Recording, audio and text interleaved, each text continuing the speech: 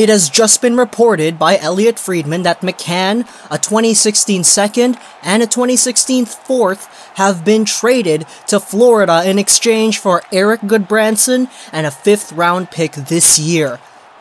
Oh my goodness!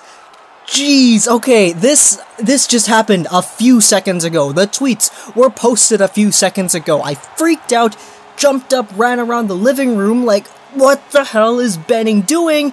But then I took a little bit of time to settle down and think, okay, why is he doing this? Why is he giving away, arguably, the prospect with the most potential in the Canucks system away to Florida for a defenseman back who is relatively young? I mean, he is 24, drafted 3rd overall in 2010 by the Florida Panthers.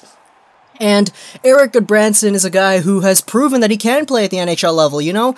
He has 309 NHL games played, with 72 games played in his draft plus 2 years. So, really, if you take a look at it, we're trading McCann and picks for an experienced young defenseman and a 5th round pick. Now, take a look at this in the big picture, take a look at the trades that Benning has made in the past. I see this as kind of like a Granlund 2 deal.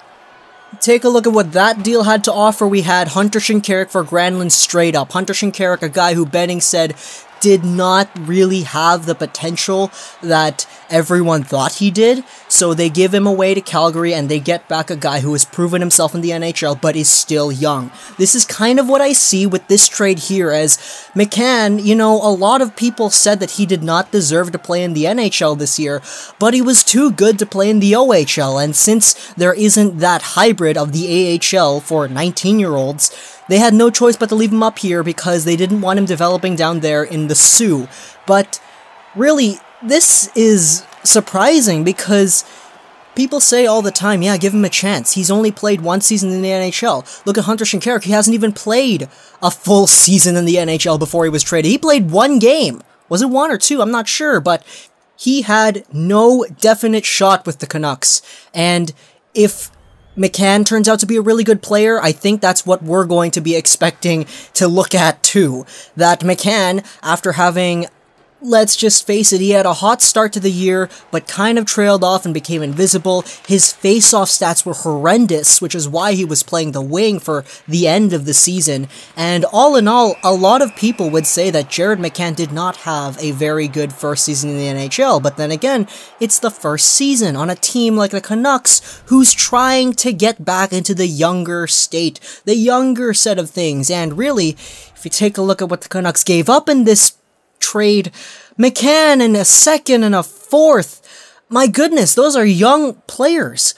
McCann is turning 20 in like 6 days. He's still 19. And the season that he had with Vancouver, I feel, is not going to be an accurate representation of how the rest of his career will play out. Sure, Benning and Trevor Linden and all of those guys up there, they might think, yeah, we do not see the potential in him. We do not think he's going to become a player that everyone thinks he's going to be. So right now, it is our duty to trade him for assets that we believe will make a huge impact for this organization in the future. And really, you know, I don't like this deal. I don't like this deal. Not that there's anything against Erik Gudbranson. You know, he's a guy who's proven himself. He's a right-handed defenseman, which is good, you know. Right-handed defensemen are prized possessions in the NHL, so it's cool that we got one of those. He's 24 years old, so for sure he's a guy that will help out the Canucks in the future if he stays on the team, but he's definitely not as young as a Jared McCann. And a Jared McCann is still going through that early stage of developing into an NHL player. Who knows, he could be a bust. Maybe in 5 years we're all going to be looking at this trade and being like, yeah, this was a fantastic deal, what a steal. Jared McCann, the 4th line bust for Erik Gudbranson, and a few draft picks that maybe, you know, Benning could have used. But really, if you take a look at the draft picks, this is also what I'm disappointed about in this trade. A 2nd and a 4th for a 5th. Take out McCann and Gudbranson, you have a 2nd and a 4th for a 5th. Taking out the players involved, that's what you have. And really, you know, a 2nd round pick could go a long way this year, especially since the Canucks' 2nd round pick is 33rd overall. Come on, guys. Like, We were all planning, who are we going to take at 33rd overall? Tyler Benson, maybe? Alex DeBrincat? Any one of those guys who will drop to the second round the Canucks have a chance at taking, but now that the second round pick is gone, that's out the door, and instead maybe a Florida team can get an Alex DeBrincat or a Tyler Benson, who knows? I'm disappointed in this deal because we're giving away parts of our future. Sure, we get a fifth back, but for what? For two assets that were drafted before it.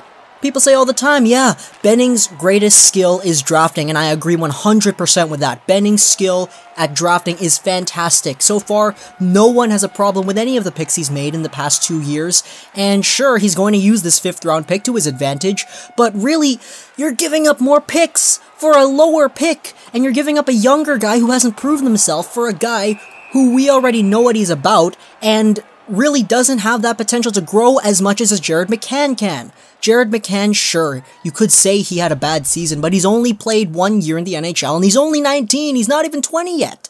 Gudbranson's 24.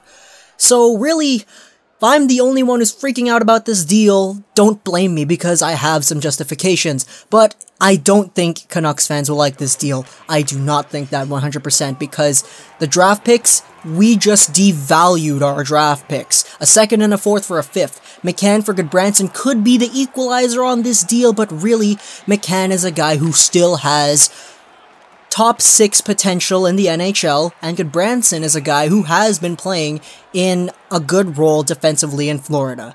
So the Canucks, what do we get out of this? We get ourselves another right-handed defenseman to go along with Philip Larson, Chris Tanev, and we also get ourselves a decrease in our draft picks. What does Florida get? Florida gets a young, unproven center who is still 19, as well as 2 extra draft picks to compensate for their 5th one that they lost, with one of the draft picks being 33rd overall. Hope you guys enjoyed this video. Sure, passing through down, sure, so like and subscribe, last night gaming, and bye.